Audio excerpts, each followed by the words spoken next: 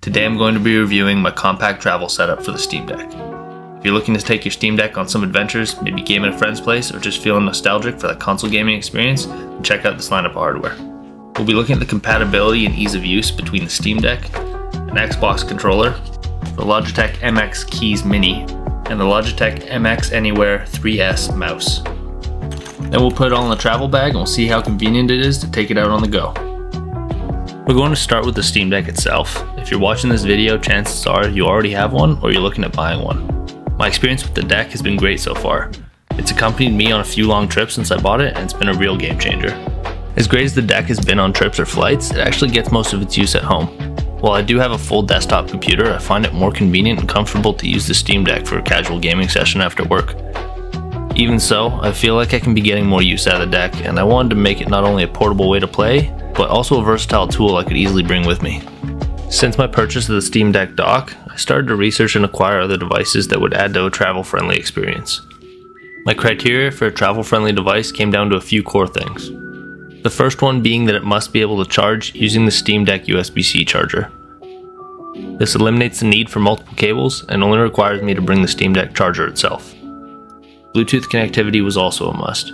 While there is some noticeable latency with Bluetooth devices, I didn't want to be forced to use dongles or wire in order to connect my devices. And finally, small form but solid build quality. Small devices are going to be easier to transport, and if these devices are going on the road with me, they're bound to get beat up over time. If you plan on using the Steam Deck dock for playing games, then getting a wireless controller is going to be a priority. I chose an Xbox Series X controller because I'm familiar with the layout and I've always liked how durable they are. The Series X controller is actually a little smaller than I remember Xbox controllers being, but this isn't a bad thing when it comes to putting it in our travel kit. This controller takes two AA batteries to operate wirelessly, and I did end up running into some connectivity issues with low batteries. Because of that, I really recommend getting the rechargeable battery pack as well. The Xbox controller can be connected using Bluetooth or a wired connection to one of the USB ports on the dock. This controller and battery pack can be charged using the USB-C charger that comes with the deck, which makes our travel bag a little less cluttered. If you plan on using your Steam Deck as a workstation or just want a solid compact keyboard to game on, take a look at the MX Keys Mini. This keyboard is very thin for the most part, and yet it still feels solid enough to just toss into a backpack. Its footprint is about the same size as the Steam Deck itself, which makes it easy when it comes to packing them up together. The backlit keys have made it easy to use in all environments, but I could have gone without the multi-OS keyboard layout. It can be connected using Bluetooth and charged using the same USB-C cable as the Steam Deck. The keyboard has a physical on-off switch, so you don't need to be concerned about it constantly waking up while it's bumping around in our travel bag. It is a membrane keyboard, but I justified buying it over its mechanical alternative due to its thinness and solid build quality. Last but not least is the MX Anywhere 3S. This mouse works on pretty much any surface, which is great because it eliminates the need for us to bring a mouse pad. The mouse is a smaller form factor, although it still feels comfortable enough to use for an extended time. It connects over Bluetooth and is chargeable using the same USB-C charger as the Steam Deck.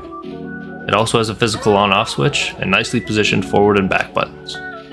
Now, this is not a gaming mouse. Not to say you shouldn't game with it, but I wouldn't be playing any competitive shooters with it, especially when the input lag from the Bluetooth connection tends to be fairly noticeable. If you plan on using this mouse for a workstation or some casual gaming here and there, it's totally capable, and I've been very happy with it so far. Here's where it all comes together. I did some looking around in local stores for a compact travel bag that would be able to fit all the devices without any wasted space. I ended up going online and finding this bag for a decent price. It's a good size for packing up all the devices, however, I wish the main pocket had a little bit more depth to it. I would have liked to pack my Steam Deck in its original carry case for added protection. Aside from this, everything seems to fit compactly and there is enough room to organize everything intelligently. So far, it's been incredibly convenient to have everything I need to play games and bring a portable workstation with me all in one compact kit. It's made it easy to be mobile and productive or have fun during some downtime. If you're looking to get more use out of your Steam Deck, then I'd really recommend putting together a travel kit of your own. If you have any suggestions or changes you'd make to this kit, please let me know. If you already have a travel kit, I'm interested in what you've chosen for it and how it's been performing for you.